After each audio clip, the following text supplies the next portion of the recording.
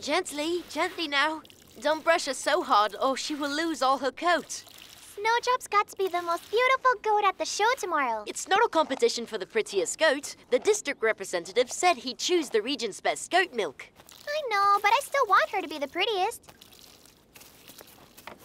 And thanks to the lovely harness Achiko made, she doesn't limp anymore. Come here, Snowdrop. Come here.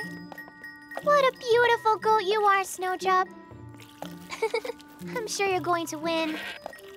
Well, I really hope that my goat Goldfinch will win the medal and the 10 francs prize money.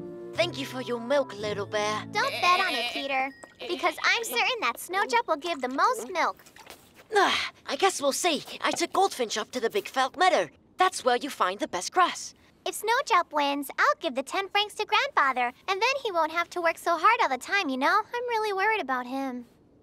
Oh, it's all right. He's as strong as a mountain. Yes, that's true. Well, it's time I went back home now. Hey, wait for me!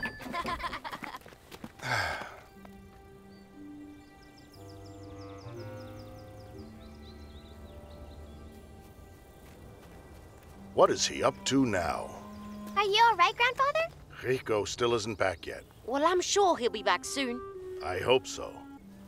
Right, I'm off. See you tomorrow, Heidi. See you tomorrow, Peter.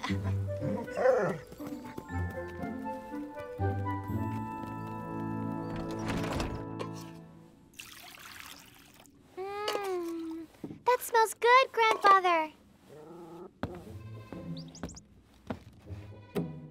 We'll just have to start without him. What on earth can he be doing? He'll be all right, Grandfather. Do you think so? You know how agile he is. Well, that's no reason for being so late. Quiet, Joseph.